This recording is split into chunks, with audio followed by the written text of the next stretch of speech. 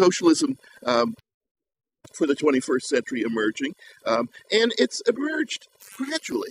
It hasn't just dropped from the sky. Here's our conception of socialism. What has happened is a step-by-step process.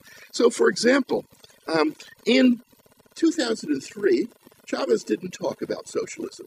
What he talked about was the social economy. And he talked about the social economy compared to the capitalist economy, the logic of the social economy compared to the logic of capital. So he could say, it's one of his Allo Presidente programs, which was devoted to the social economy. He could say, quote, the logic of capital is a perverse logic. And he said, continued, it doesn't care about destroying the rivers in Lake Maracaibo. It doesn't care about denying children an education and putting them to work, about the hunger of workers and about the malnutrition of their children. It is not interested in labor accidents. If workers eat, if they have housing, where they sleep, if they have schools, if when they get sick they have doctors, or when they are old they have a pension. Quote, no, the logic of capital cares nothing about that. It is diabolical. It is perverse. End of quote. And then he went on to say, compare that to the social economy. What's the logic of the social economy? And he said, quote, the social economy bases its logic on the human being, on work, that is to say, on the worker and the worker's family, that is to say, in the human being. End of quote, he said. And the social economy does not focus on economic gain, on exchange values. Rather, quote, the social economy generates mainly use value. End of quote. And he said, its purpose is, quote, the construction of the new man, the new woman, the new society. End of quote. He's talking about the social economy. He's talking about socialism there. Well, it's not simply, but he hasn't named it socialism yet. But that's in 2003. By the end of 2004, he started at a meeting I was at. It was of the Artists and Intellectuals in Defense of Humanity. He started to talk about socialism. And 1 month later, at the World Social Forum in Porto Alegre in 2005, Chavez began to talk very explicitly about the nature of socialism. And in that discussion, let me see if I can find the exact quote from him. He said in 2005, January 2005, quote, we have to reinvent socialism. And he said, quote, it can't be the kind of socialism that we saw in the Soviet Union, but it will emerge as we develop new systems that are built on cooperation, not competition.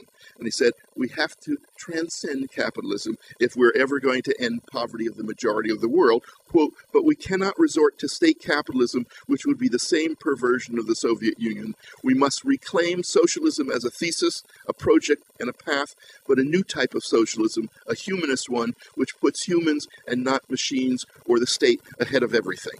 End of quote. So that's January 2005.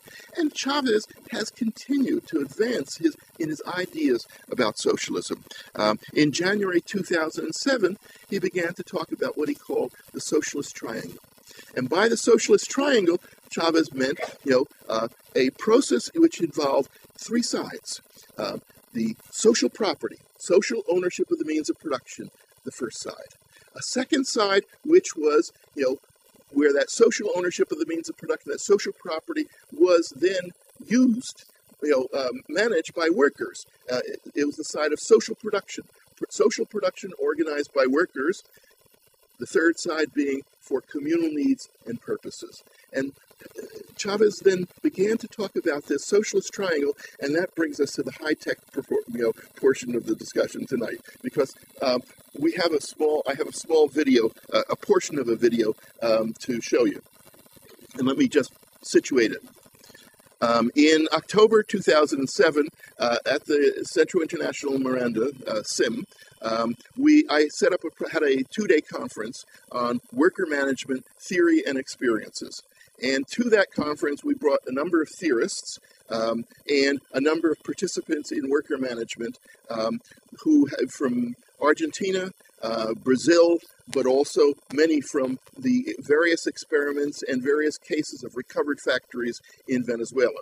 And the theorists included myself, a theorist from the United Kingdom, Pat Devine, who wrote a book, Economic Planning and Democracy, in 1988, a book which people really should have read. It was far ahead of its time. And Carlos Lanz, who was who continues to be probably the leading Marxist in Venezuela, who was a former guerrilla, who was in jail for several years for the kidnapping of an American businessman, who had, used the opportunity in prison to read a lot of Gramsci, etc. And Carlos was, put in charge of the aluminum company Alcasa, to introduce worker management there in, I guess it was 2005, beginning in 2005. So he talks about, as another theorist in this process, and there was a fourth person, of Argentine Marxist economist by the name of Pablo Levin, but he doesn't appear in this portion of the video. So what we had was a discussion of the theory of worker management, and then we had participants from a number of factories, etc. And then in that context, we had a lot of discussion from the floor, from people who were involved in various experiences, etc.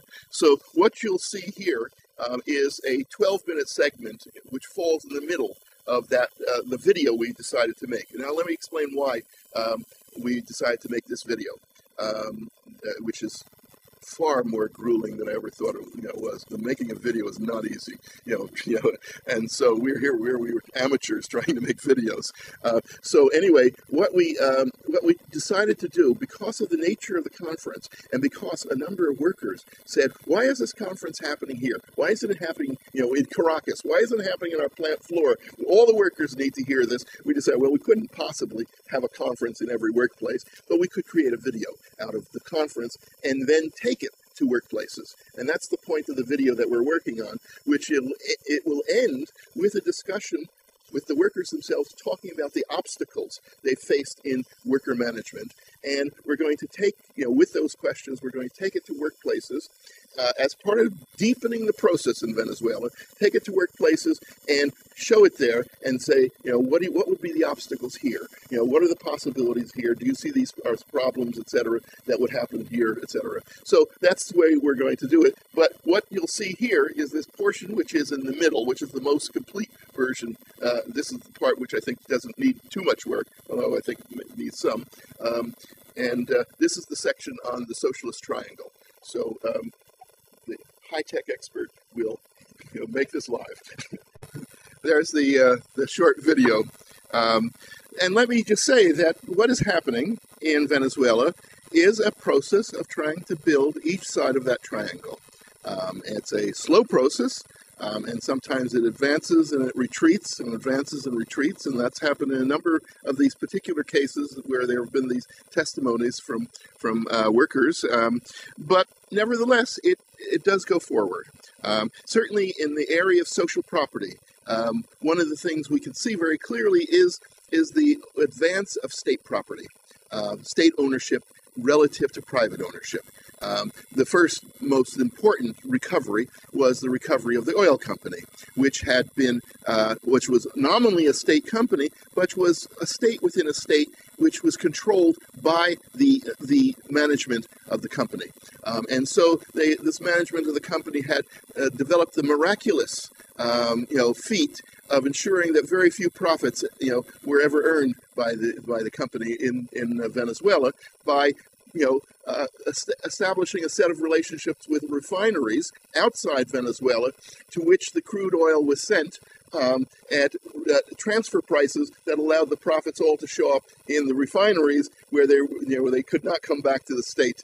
And so that the recovery of the oil company and the revenues of the oil company became absolutely critical, because that was a precondition for being able to create the social missions in education, health, and the programs such as Merchant Mercal with subsidized food for subsidized necessities, etc., in terms of food. So PDVSA, an absolutely essential recovery, but a whole series of companies that had been privatized under the previous neoliberal governments, have been recovered. An example of that is the electricity company, the telecommunications company, and more recently the steel company. Sidor, after a long strike by workers, it was ultimately renationalized. And similarly,